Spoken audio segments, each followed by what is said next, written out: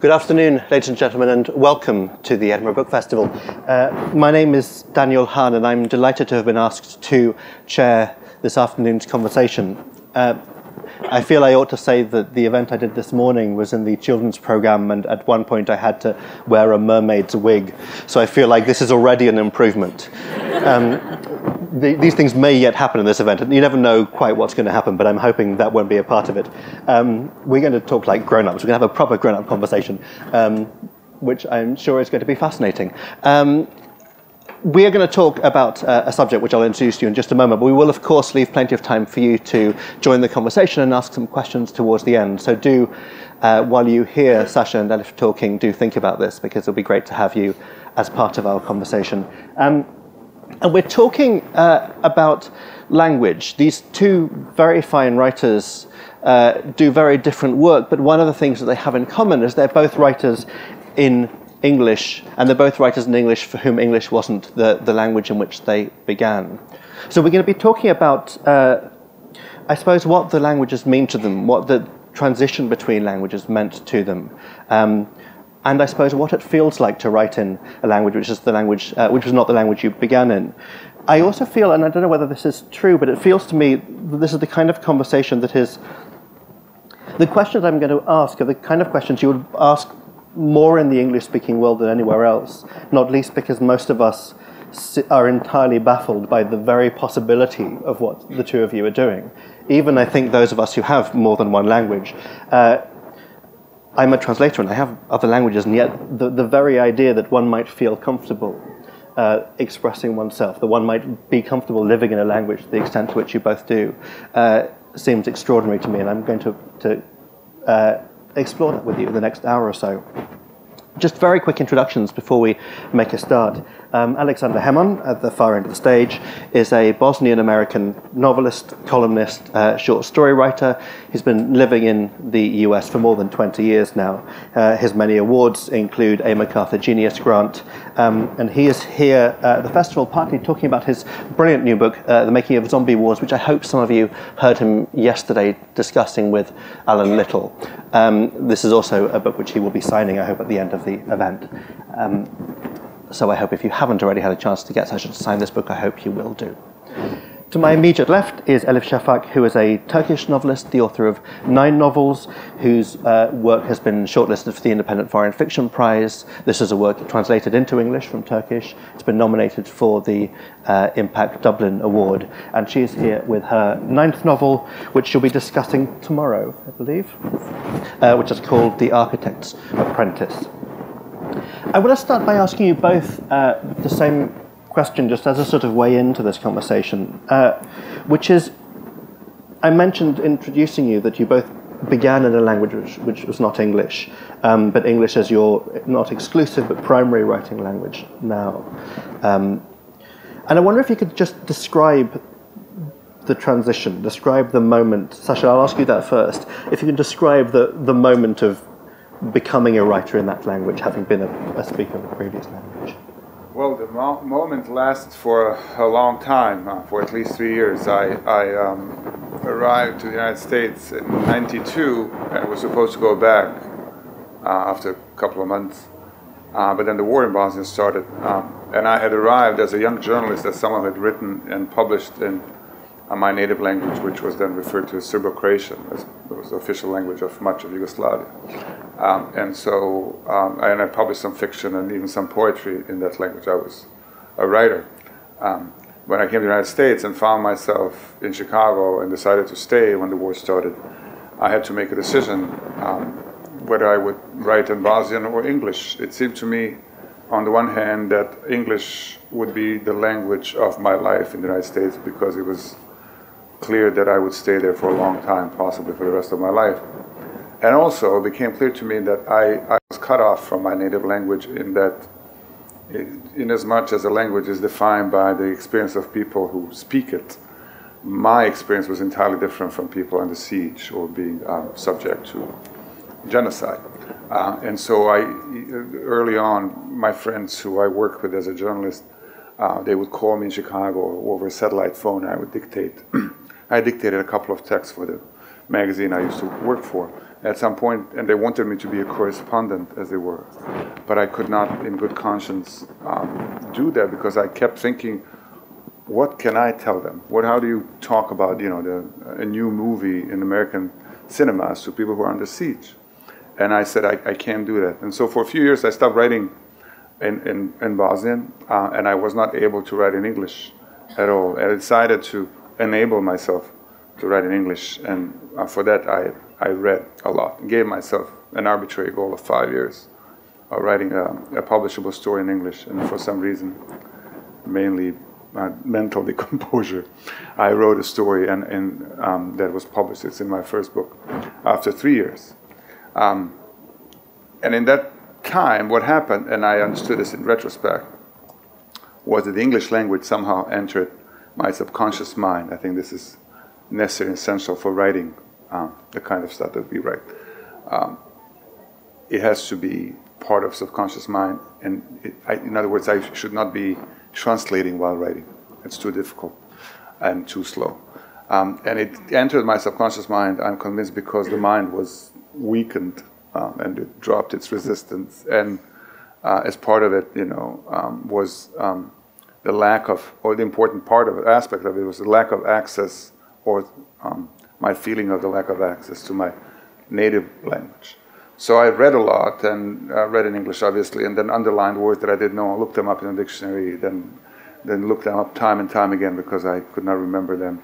And after 3 years, I wrote this story in English, and then kept writing in English. And then soon thereafter, I started writing in Bosnian again. And so I've been writing, this was in 95, 96. I've been writing in both of the languages since. You used the words decide and decision quite early on then. I'm curious to know to what extent, looking back now, it feels inevitable. Well, it seemed necessary, so to that extent it was inevitable. The only option, really, in retrospect, was not to write at all. I could have, which happens to many immigrants and refugees, I could have switched my career and, learned the software programming skill and then do that, or just be a thug and a criminal. There was that option too. My size allows that. But I chose a different way. So now I can only be a crime boss, no longer an enforcer. So if there are any jobs, I'm willing to consider. Eyes on the prize. Yes. Elif, what about you? Was there a moment for you, or was the transition sort of a gradual thing for you too? I was intrigued you used the word decision, and I'm not sure it was a decision or a conscious decision or a rational decision on my part. It was more like an animal instinct.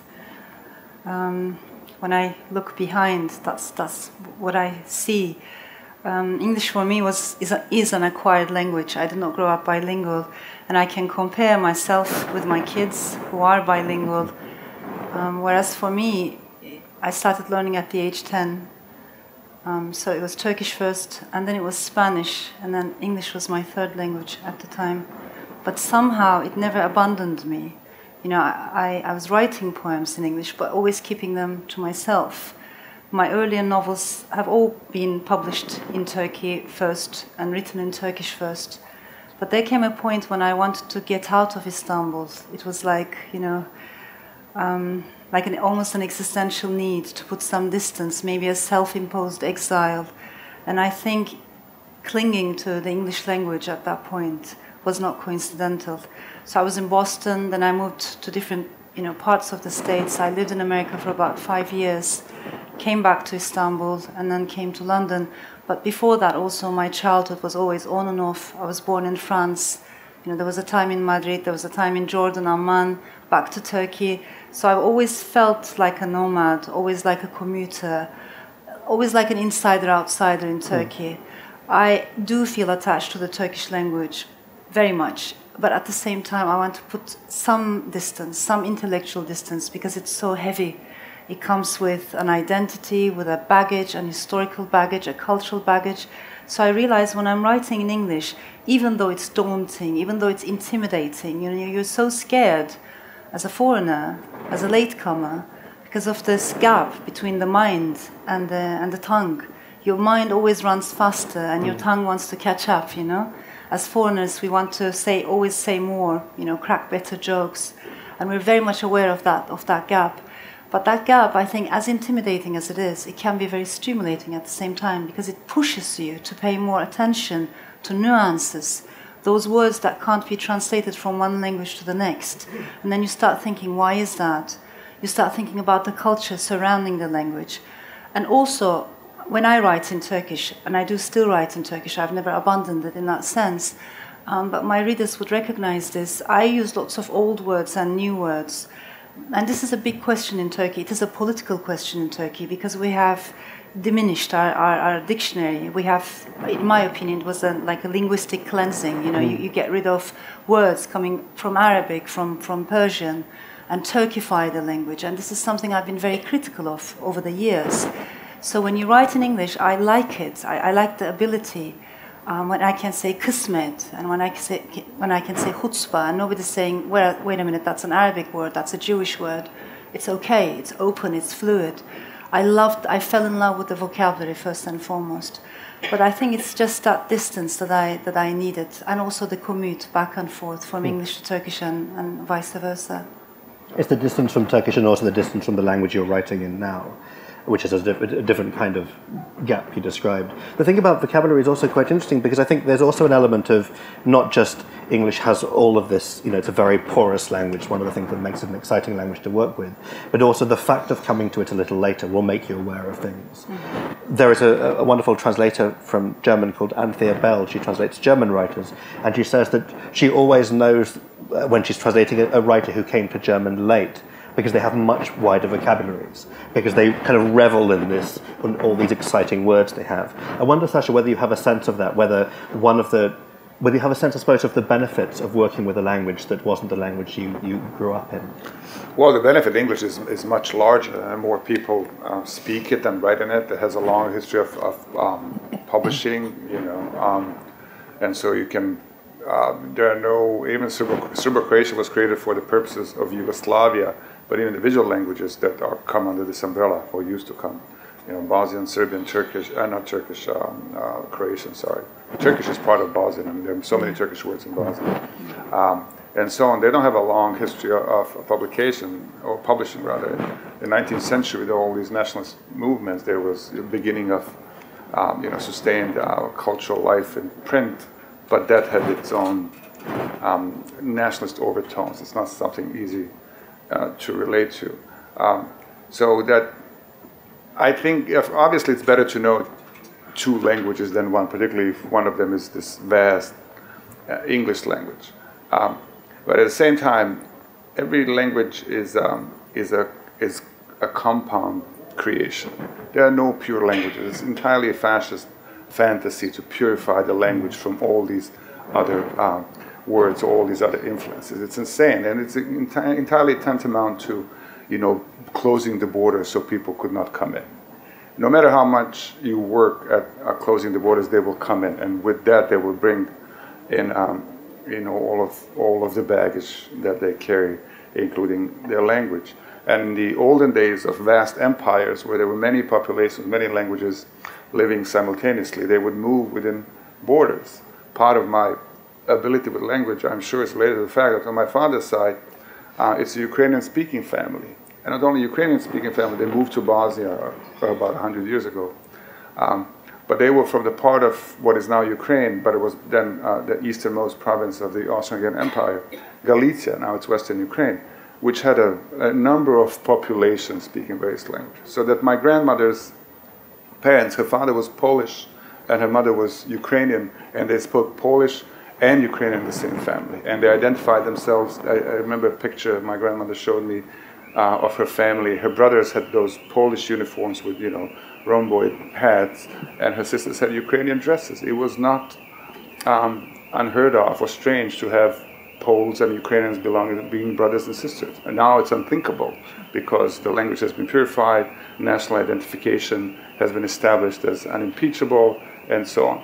And so this history of Europe for sure, but of the world, could be entirely retold as a history of migrations and influences and languages overlapping and people carrying and their cultures into a different space and transforming it and so on. This whole narrative of nations of being the same throughout history and staying the same because they protect themselves from all these migrants and contamination of other people and their languages and culture. I mean, I deplore it beyond words, and it's constantly, I mean, it's happening right now. There's a whole anti-migrant narrative. It's that swarms of, what is it Cameron said, swarms of migrants. They don't have language or bodies or identities. They come in swarms, and they will come. As someone who, as people, both of you, who have this choice, or at least this possibility of telling stories in these two different ways, using these two different kinds of expression, I'm interested in what you both feel you can do differently in your two options, if you like.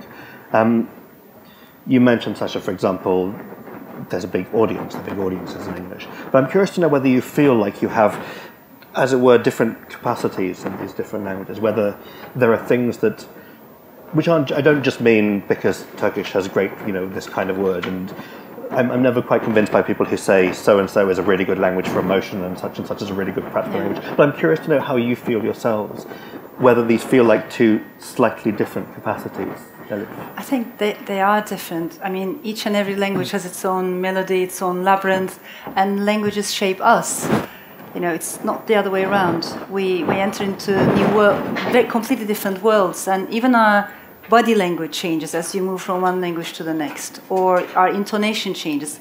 I listen to my voice sounds different to my ears in Turkish than, in English. For me, what, maybe encouraged me was this, if you can dream in more than one language, and we do dream in more than one language, because the mind knows no such boundaries. You can start a dream in English, finish it in German, it is possible. So it is possible to write fiction, in two languages. I never translate myself. I can't do that because I think, and I don't translate in my head either. When I'm writing in English, I just delve into that water, whether I sink or swim. That's where I have to be. But then when the book is done, when it's over, it's translated by a professional translator, and then I take the Turkish translation and I rewrite it, with my own rhythm. So that's the way I do it. But one of the things that I realized I was able to do in English, to be honest, was to swear. You can swear in English. And for many women, especially coming from, certain parts of the world, and I observe Turkish women a lot, middle class, upper class women who have been, brought up in a certain way, who can never say anything indecent in Turkish, but they are, using the F word so liberally, when they're speaking English, because you don't carry that, guilt. Somehow you're a different person. And it's not as heavy. When I wrote The Bastard of Istanbul, I realized had I written that novel in Turkish, it would have been a different book. Writing it in English gave me maybe more courage, something else, some additional zone of existence. And even the word bastard in Turkish, it sounds so heavy, I might not have been able to use it. But because I said it in English first, then I could say it in Turkish and I could say pitch. Had I done it in Turkish first, it would be so heavy on my tongue. Also, what we're talking about, I suppose we talk about language sometimes as though you're going to express whatever you express, and the language is somehow just an arbitrary medium for it. And actually what you're talking about is having a sort of different relationship with what each language allows you to do. You said something about guilt, and you made a gesture as though it were a physical thing just then, as though you, excuse me, as though you sort of inhabit languages slightly differently. I wonder, Sasha, is that the same for you? Do you feel that the language is not merely a medium for saying whatever you're going to say anyway, or whether that somehow determines what it is you can express? Well, I think the notion of expression is slightly problematic because, one of the nationalist axioms is that somehow you can only express yourself in your own language, and beyond that you are what you feel, and what you feel is never just yours, it also belongs to the nation. It is not expressible, so that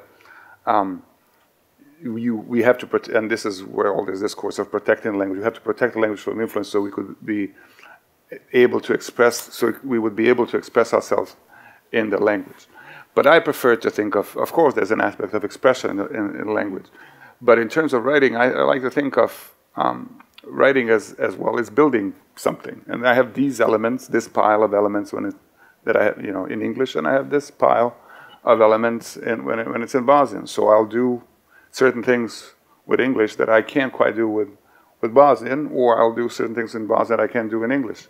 But I can also combine those things, or I can see how they could fit into these things. And to me, the most interesting aspect of my bilingual life is the overlapping space, as it were, not overlapping words or syntactic combinations, or changing the syntax so it sounds more Bosnian or more English, but rather to find ways to convey what is presumably inexpressible in the other language. And I'm fully aware, and this is actually exciting to me, I think poetry, Robert Frost, I said this yesterday, excuse me for repeating myself, but I live by this. Robert Frost said, poetry is what is lost in translation, and that is true to an extent, of course. But Joseph Brodsky, and he would know a thing or two about that, he said poetry is what is gained in translation. It is precisely in looking for the equivalent of a word that is, by national standards, untranslatable in some other language that, poetry, possibilities of poetry open up. And so, in some ways, I build my own elements in English when I try to find a way to do what I do in Bosnian in it, and vice versa too. So the languages reinforce each other. They're not segregated and separated. I think in English when I write English. I think in Bosnian when I write in Bosnian. Most of the time I don't think at all. And I am capable of conducting simultaneous conversations in Bosnian and English. My wife doesn't speak Bosnian. I talk to her. Then I turn to my mother and speak to her in Bosnian.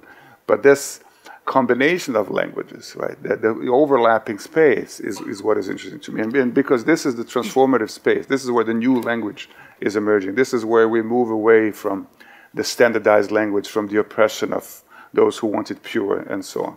Mm.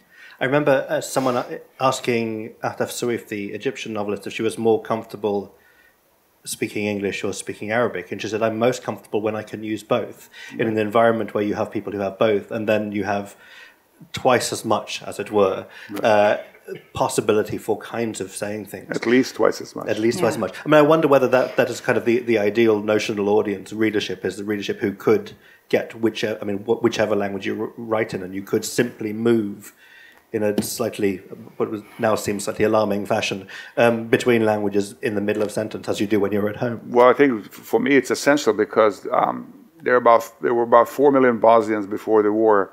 About 1 million are in diaspora right now, and most of them speaking at least 2 languages with various degrees of success. So bilingualism, biculturalism, or life in bilingual contact is essential to being Bosnian. Even people who are still in Bosnia, they have family, they have cousins coming over, and many of them speak English because there were so many foreigners that have passed through Sarajevo and Bosnia, whether they were NGOs or foreign troops, and so on. So it is very difficult now to reduce Bosnia and its culture to just one language. There's always some other language, at least the possibility of some other language looming on the horizon. And so my audience are ideally bilingual people.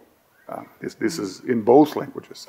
What I write in Bosnian, I publish online, and so people from all over the world have access to it, and so they might be speaking English in Bosnian in their daily life, just like I do, or Norwegian in Bosnian, or Norwegian English in Bosnian, and so it's for my perfect audience is bilingual in that sense, in any language. Talking about Turkish, and if you were saying that it went through this kind of artificial purification process in the last century, I wonder what the reaction is in Turkey to a Turkish writer who can write in Turkish but who is choosing to do this strange other thing. It's not nice. not positive at all. And in that regard, Turkey is slightly different than Bosnia because people are not bilingual, and the perception, if you're writing in English being the language of colonialism, even though Turkey was never colonized, there is this not anti-Western sentiment, but a weird reaction. If I were writing in Chinese or Russian or in Arabic, in addition to Turkish, that reaction wouldn't be there. But because you're writing in English, there's something additional, some additional reaction that comes from people.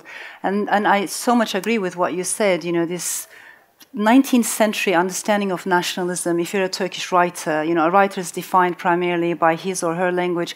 I do have enormous respect for people like Mahmud Darwish, you know, who said, my language is my homeland. I do understand what they're saying.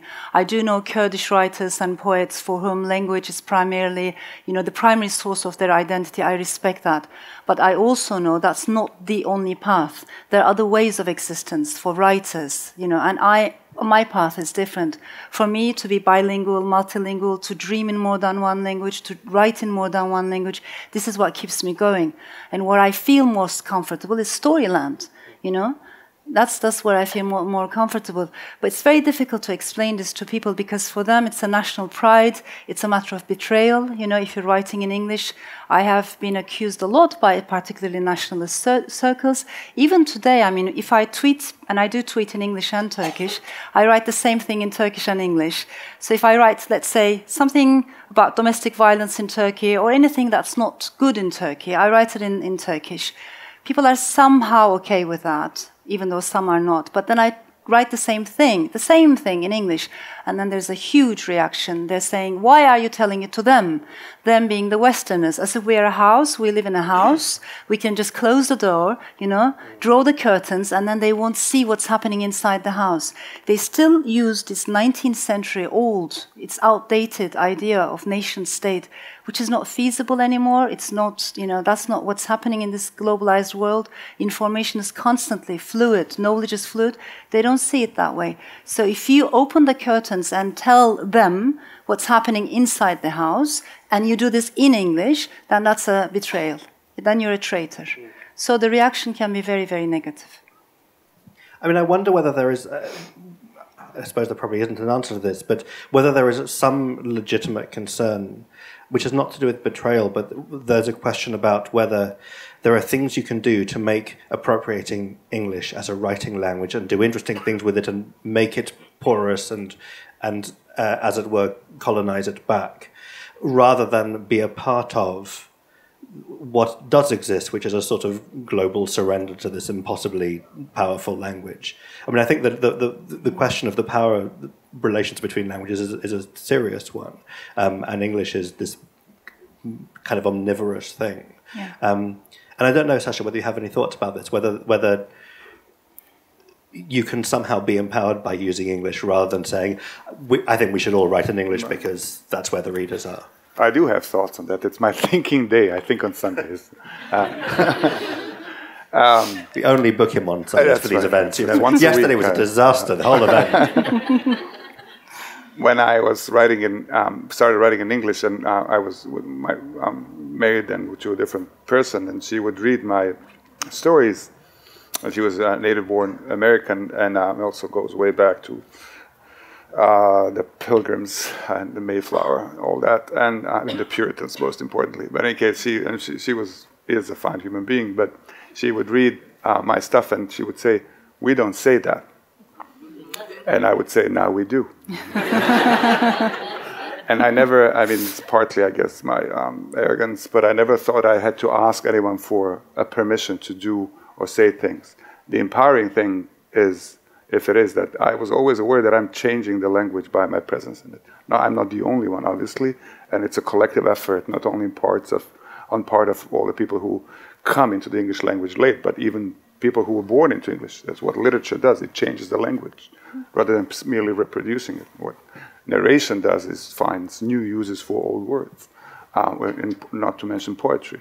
So to me, the empowering thing is that, and you know, in the whole constellation of issues related to migration and identity transformation, all this, my position in English is transformative. And so I want everyone who came to English from elsewhere to write. I mean, this sort of solidarity in that act. I want to change it. I do not want David Cameron, let alone Donald Trump, to own the English language. I will take it away from them so they can speak some kind of pidgin moronic language that they understand easily, but I'm going to take that language away from them. I have no shame about it. I will never ask them for permission. And so this is my line of struggle. This is my agency in that society and in that culture. And so I don't know if I'm powerful before that, I mean, because of that, but this is how I practice my agency. And I wonder whether translation is also part of this. You both mentioned translation when you were talking earlier, and whether one of the things that translating books from other languages into a language, one of the things that can do is stretch a little bit what that language itself can do. I mean, I wonder, is that happening with Turkish now? Is what we hope happens with English, which is the more you translate, the more flexible English becomes. Is that happening the other way with Turkish? Is it beginning to stretch? You know, it's a one-way street in a way, because when I look at the books published in Turkey, around 43% of them are translated from other languages, and mostly Western languages, European languages, mostly English and French. Of course, here it's 1 or 2% in the English-speaking world, and most of them, again, from the Spanish language, translated. So, in other words, Turks read European literature more than Europeans read Turkish literature. That's a very important, part of. It was a very important part of our identity as we were growing up. Reading Balzac and reading Charles Dickens and all the translations. Necip Mahfuz was translated into Turkish only recently, because Turks thought they had nothing to do with the Middle East, that they had not much in common. So they didn't know much about. We still don't know much about Persian literature, Arabic literature, but we knew more about European literature. And I think that's part of the reason why many people got so emotional. They were like, okay, we thought we were Europeans, but Europe doesn't want us, so we don't want them anyhow. There's this emotional tit for tat, almost childish, going on in Turkey. I wish I could say to you that it's encouraged right now, to be bilingual or to stretch the imagination. But what I'm seeing is the exact opposite. I see, nationalism making a comeback. It's coming back in a very strong way. Obviously, religious fundamentalism or conservatism is part of it, because you think you're an isolated nation. Turkey is not an island, but it behaves like an island. It thinks it's an island. We like to think we're surrounded by waters on 3 sides and enemies on 4 sides.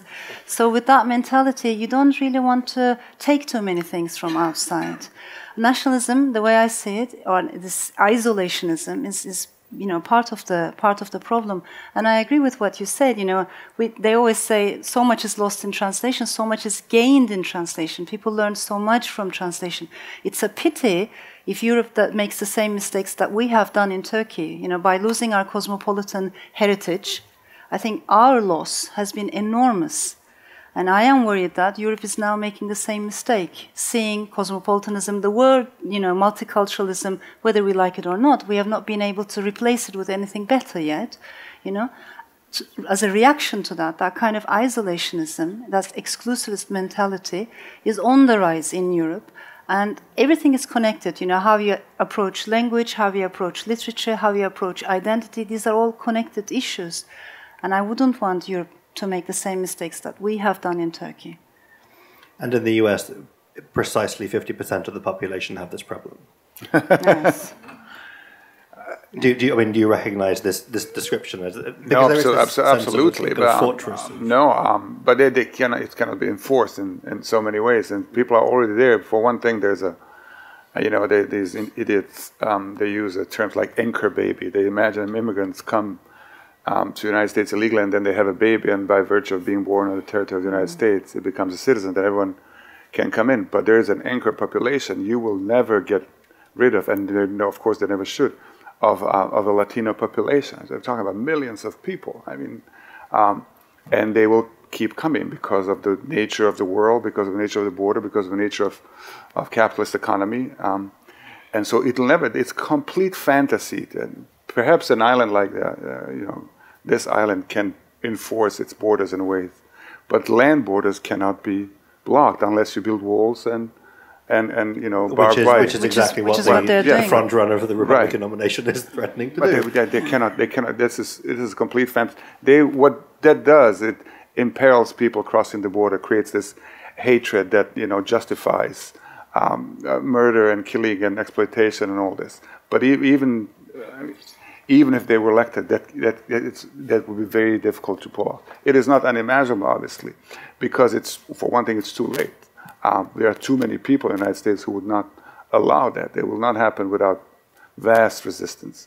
And so the worst case scenario is conflict. Not that they would win, but it will reached the point, it has already reached the point of conflict, maybe even greater, violence. But of course, nationalists thrive on this, sure, because the whole point of that hateful discourse is to create a sense of being besieged. And now we who can identify ourselves in those simple terms of monolingual, monocultural, monoracial, all this, we should all get together and protect ourselves from all these foreigners banging at our doors. And this in the United States, as here, I suspect, or anywhere else, is really a class thing behind it, or at least class plays an important role. Trump is and protects the wealth of those like him primarily, and then those who are willing to follow him. I mean, if he were to become a president, which is hard to imagine. But this rhetoric of being besieged by foreigners and creates otherness in a particular mode, which is dangerous and exploitative and and murderous in many cases. And the same thing is happening here. And this solidarity of hatred, it is a political platform, and this is why he has high numbers in polls, which might wither away eventually, perhaps, or at least be lowered. But it creates this excitement of being under siege. Is it your job as writers to, apart from whatever you think your principle, you are tellers of stories and however you want to use that, but to be champions of pluralism, champions of a plural idea? Is that part of what you do this for? Because that seems to be the antidote to what you're describing. I cherish this question. I care about it a lot because I'm a bit torn. On the one hand, I don't think writers should have a mission or try to teach something. I really don't like that. And I don't like this supposed hierarchy between the reader and the writer, as if the writer knows less and the reader, as if the writer knows more and can teach something. I don't think of it that way at all. And also, coming from Turkey, we have this tradition that goes all the way back to the late Ottoman era of father novelists.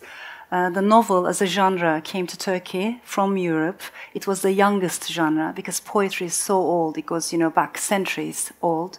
But the novel is very, very, young.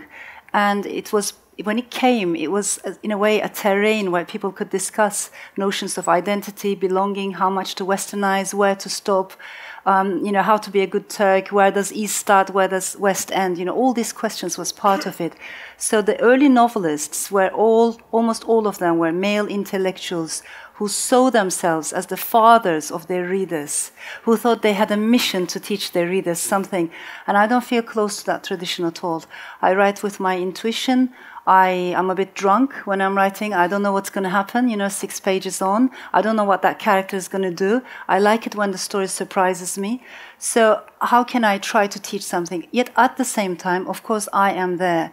And the things that disturb me, starting from sexual taboos to all these national taboos, ethnic taboos, I do like to question. To me, I think the way I can answer is, questions matter more than answers. I want to be able to ask questions and leave the answers to the readers, but the questions must be asked, especially when there are silences, when things are suppressed or swept under the carpet. Then I would like to show them, I would like to probe them a little bit. But to say that this is the right answer, this is the right way of reading history, I don't think a writer should do that. It's the questions that we must provoke. I agree. I think there are at least two competing concepts of literature. One of them is this hierarchical nationalist concept where, it's a space, and not just literature, but culture, where we have to establish and then enforce and reinforce our identity and their hierarchies. They're writers because they're close to the language and the soul of the people, as the very 19th century. They are more important. They speak for all of us with certain precision. And so it's a limited field, and this is the field that has to be protected from all those others and all those influences in the 19th century and beyond, from women and such weak creatures. The other concept, which is what I believe in, is literature as a democratic field. It's inherently democratic. Everyone's entitled to telling a story or hearing a story. Everyone exists simultaneously with it, all the writers, even if they disagree politically and otherwise.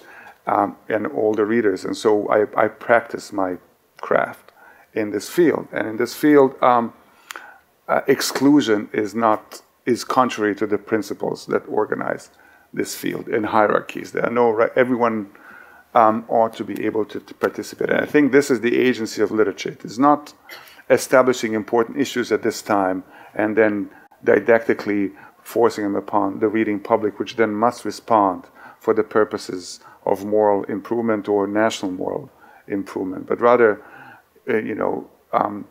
practicing this idea of democratic thought that is vaster than a single society, let alone a single culture in it. And this is how I don't feel a need to write about migrants or immigrants right now. I've been doing it, for many years, but I don't do it because I don't think that if I don't do it now, things will get really, really bad because I'm going to stop change this terrible situation. I will write what I have a need to write about. The way, by posing questions, I will try to think about the world in this field, and what I do will be available to people who are concerned about the same things, and we'll have a conversation in this field within the particular domain of what I've written, perhaps. But then, even beyond that, and I don't feel a need to bring up these issues. Otherwise, I will be morally and politically suspect. Can I come back on that? I fully agree with everything you said. The thing is, when you're coming from countries like Turkey, maybe Nigeria, maybe Pakistan, Egypt, I don't think you have the luxury of being apolitical. Right. We, as writers, we don't have that luxury. On the other hand, I find it very troublesome when writers think of themselves as the representatives of collective identities. How can I represent anything larger than myself? I can just be myself and try to understand, every human being is a complexity, has so many conflicting, coexisting, voices inside. And I try to understand myself. But of course, part of myself is my, Turkish background, maybe Islam, maybe, many other things. It's all part of the story. What I'm trying to say is, I'm a big believer that we should not be reduced to our identity, particularly our national identity or our religious background. Yet at the same time, the urgency, as you said, you want to say something because so much is happening and so much that's happening is so bad. You want to say something about it. And it's a big, big question because I think it was Doris Lessing, who at one point said, literature needs distance. It's the analysis after the event. And yet we are in a position to analyze during the event, while the events are happening. We don't have that luxury of waiting maybe 50 years anymore. So much is happening right now. And you want to say something without being reduced to that national identity. So always, shifting grounds. I think we should not let go of the, freedom of imagination. We need that. I should be able to write about, I don't know, a Norwegian professor or a Chinese peasant. It doesn't have to be part of my identity as long as I can connect to that story. And yet at the same time, not be apolitical, to keep an eye on what's happening in the world, but not make politics our main guide. So these nuances are very important, I think, for our own sanity. I think, those two competing notions of literature, I think, that could be understood in terms of one of them being based on national sovereignty, including cultural sovereignty, and the other being based on individual sovereignty, so that individual sovereignty entails your national, ethnic, cultural, and any other background, but it's also identity that is layered and endlessly so, possibly. It is everything that you might be because of who you are. And this notion of individual sovereignty can be practiced in literature because the literature that I like to read and write is based on that. That everyone in the book that I read and like and write possesses this, at least as an idea of individual sovereignty. They have an agency that is not national, that is not an expression of a collective agency, and that in itself is a political position. Particularly in countries like where national sovereignty is a burning issue, including here. But it's also, I want to say this, that all these political instincts that I have, I don't have to practice as a writer. I write columns. Yes, as a writer, but I write columns, which I can express my political opinions very clearly and very directly related to the current events. But also as a citizen. I do not stop being a citizen when I write books, when I'm a writer. There are ways to do this. I have protested against various things, in the squares of America, and I will continue to do so. There is a complexity always, though, because while on the one hand, I think probably like both of you, I find it hard to think of a writer I admire who comes with answers rather than questions. I think questions are much more interesting for a reader, apart from anything else.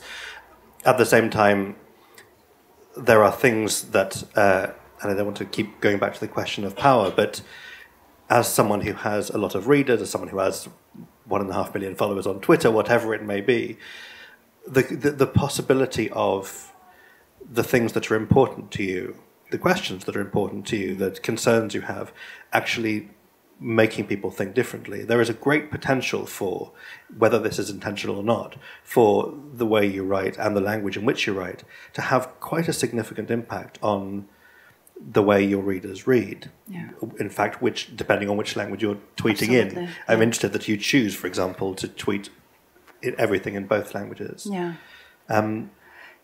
Yes, I mean, to be honest, it was a bit unusual. I mean, in Turkey, we don't, our writers, it's a pity, why don't our writers express themselves in two languages? And I'm not talking about English and Turkish. For instance, why not Kurdish and Turkish, Armenian and Turkish, Hebrew and Turkish, so many other combinations are possible, could have been possible. But when you look at history, again, late 19th century, intellectuals used to express themselves in 3 languages, 4 languages, and there were women writers who did that. So I think afterwards, during those 100 years, we shrunk, our imagination shrunk, because of this nationalistic paranoia that's going on, the fear that you will be contaminated if you touch someone else's language, and you need to get rid of that. I mean, imagine a dictionary that shrunk, in Turkey, like 60%, between 50 and 60% of the vocabulary was eliminated. So that makes a huge difference, because the way you think is affected when you lose nuances. I mean, I can say yellow in Turkish, I can say red, but I can't say the shades in between because they used to come from Persian. So I've lost those shades. For me, that's an indication of losing a nuanced way of thinking. It has such a huge impact. We have about 10 minutes left for you to do some work. And there was a hand up very quick. That was very impressive. Have you been waiting for 49 minutes? Poised. The microphone just coming to you. If you wait just a moment, please. Thanks a lot. You both inspired me hugely today. I always struggle, how do you can connect if you are so strongly rooted, like your roots are so strong in Turkish, like my roots are so strong in India. So how do you feel connected when you are writing a Chinese character, or how you be true to that character because you haven't lived that life? Mm-hmm. What helps you to do transition of that hat of, oh, I'm writing a Chinese professor or something like that? How do you connect to? Thank you. Thank you. Thank you. I have a problem with this teaching in creative writing courses. The first thing we teach is, write what you know. And I think that's so wrong, That is so wrong. And when and many editors will tell you, I think the same thing. When you look at the novels and stories that are being turned in, sent for publication, etc., so many of them are autobiographical, because there's nothing wrong with writing autobiographical work. That is precious. I'm not by no means, undermining, belittling it. But there are many other ways of producing fiction. There are many other ways of storytelling. So we always tell people, be safe, play it safe, just start with your own story, your own identity. And I really think that's wrong. As long as I can feel it, I can connect to it. But there's a trick. For me to be able to connect, I have to do my research. I have to have that emotional journey and intellectual cerebral journey. So there's some work that comes with it. But it is possible. It is possible to have multiple identities, and that's why we find fiction so, empowering. Because in our daily lives, we're always reduced to one or single, one voice. But we all know that we have multiple voices. I was very much inspired by African American feminist movement, particularly when I was in Boston. And when you read people like Audre Lorde, she says, I'm a mother, I'm black, I'm a feminist, I'm a lesbian, I'm this, I'm that, I'm all these things and more. You can't reduce me to a single identity. And we should refuse that. That's why, yes, I can be, when I'm writing a story, I can be Norwegian, I can be American, I can be Turkish, I can be Kurdish. Why not? Because all of these different existences are part of my existence. We're not that different, in fact. But it's also, I'm sorry, but if we subscribe to this notion that I cannot imagine anyone different than me, then I will end up talking about myself for the rest of my life. Not only that, the whole literature will be this solo voices talking into the void. Monologues, I mean, the very idea of literature, of culture, is going beyond yourself, expanding yourself imaginatively into the spaces of others. The question is the threshold. That is, we think, well, you know, maybe I can write and imagine someone who's similar to me. But what does that mean? Does that mean a man or a woman? If it's a woman, you know, what is the difference between us? Why is reasonable objection? Someone saying, no, you cannot write about a woman because you're not a woman. And then you can push this border or farther, closer, you know, to yourself. But if we think that other people's lives are unimaginable, right? That's the end of literature and culture. So I'd rather try to write a Chinese professor and fail than play safely and write about someone who's like me. Most of the time I do write about someone who's like me, but I'm trying.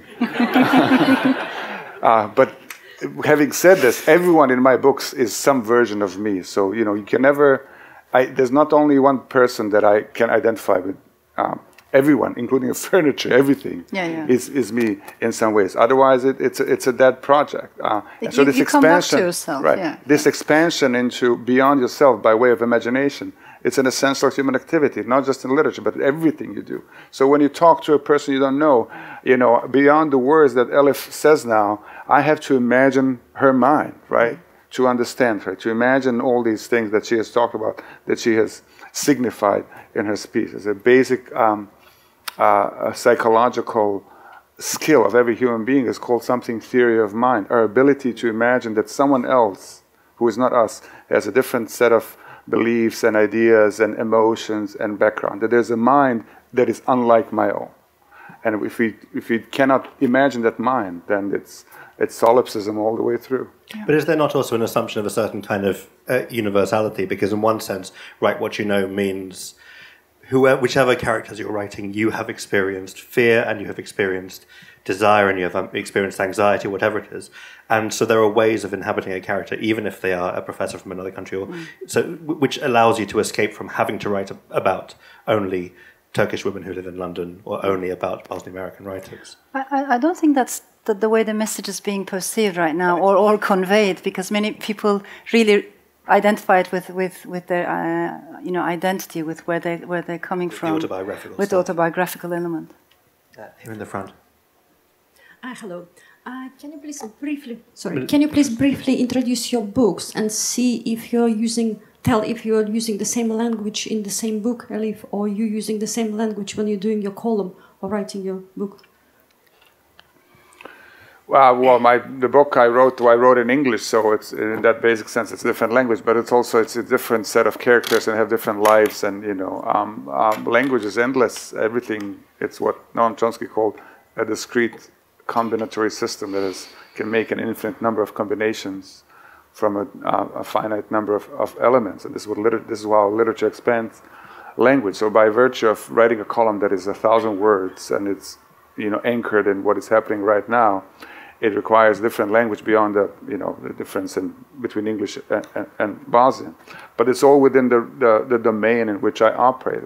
A language has registers, and as a writer, as a person, as an educated person, I can control those registers. So they curse more in this book than I curse in my columns, for instance.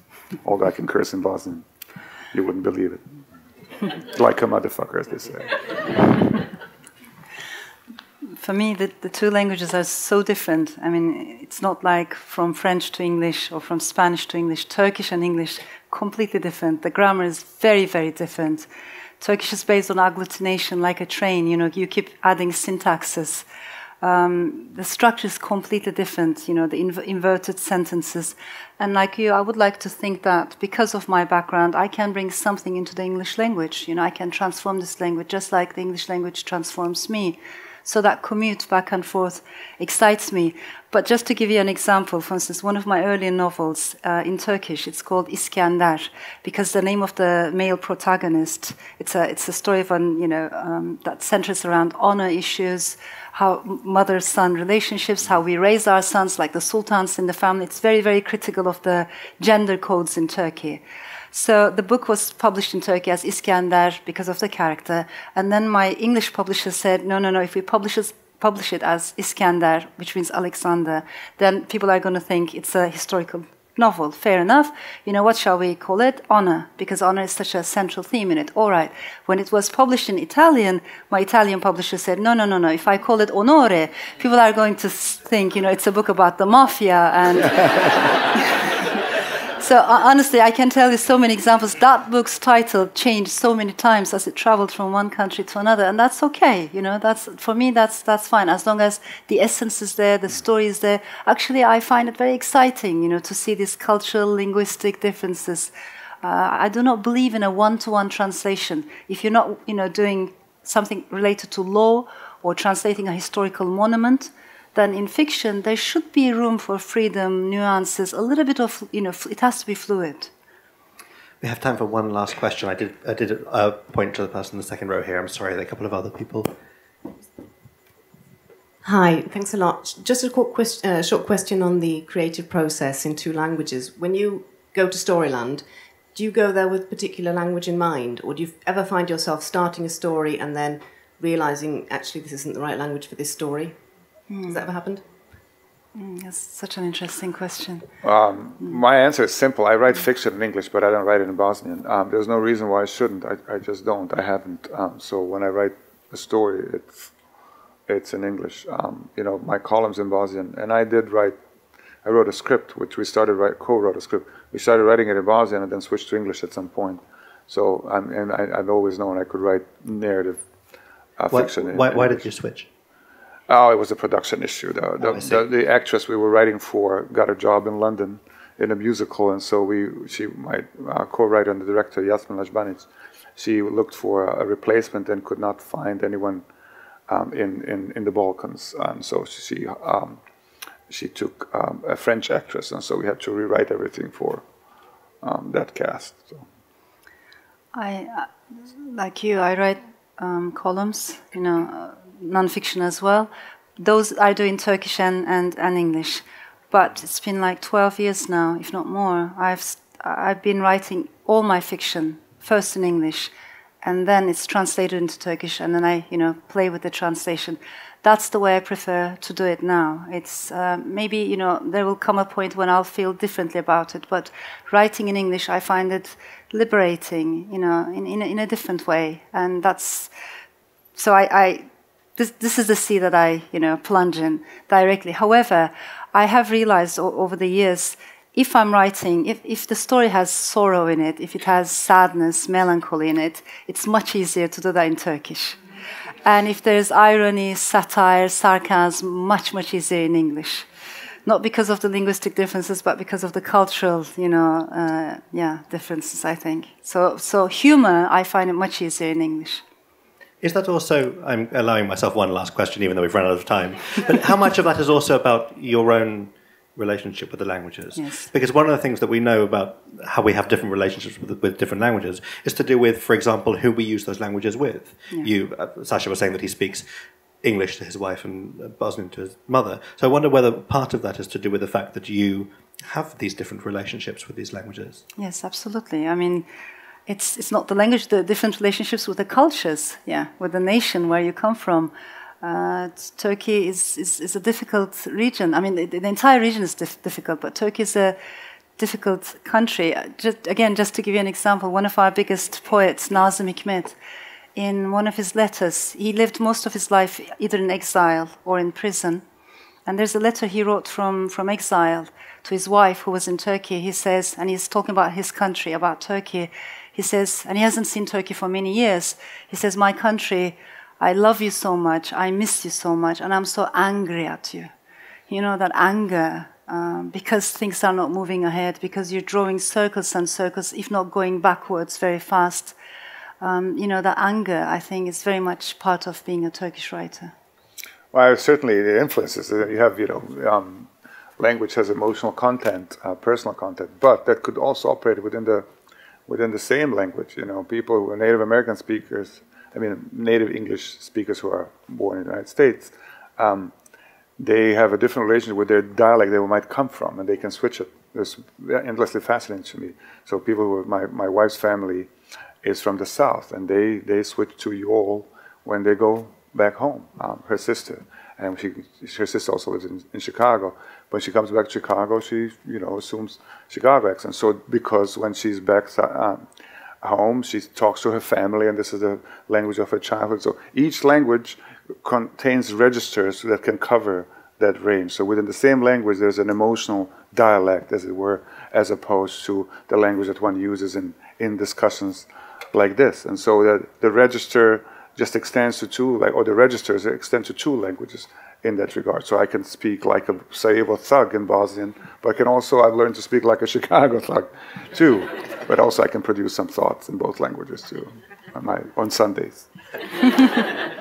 Which is a very good note on which to end, having very, very thoughtful conversation. It's such a rich subject, and I'm sorry we have to stop, but we are out of time. I hope this conversation will continue beyond this tent. Elif and Sasha will be signing copies of their books in the bookshop over there. I'm pointing in the right direction, more or less. So do go and talk to them and get your book signed. But before we do that, do please join me in thanking them for such an interesting conversation. Aleksandar Hemon. Thank you.